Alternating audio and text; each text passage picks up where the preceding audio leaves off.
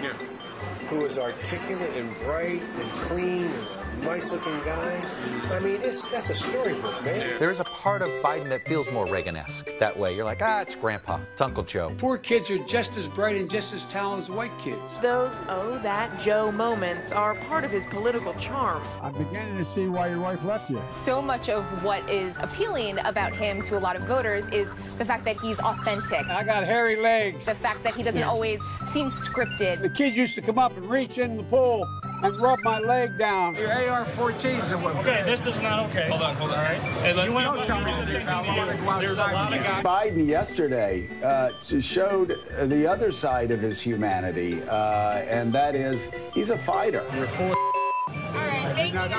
And some people see that as charming, a candidate who's willing to air it out face-to-face with a guy. This is going to be a net plus for Joe Biden. Ashton Carter, Joe Biden, the vice president, was swearing him in to be defense secretary. He waved his wife over, and a little hands-on treatment from the vice president. Everybody knows he's a touchy-feely guy, and he's just very friendly. He is. He was reportedly comforting her after she fell on ice. It's spreading love. Coons said Maggie was not uncomfortable at all.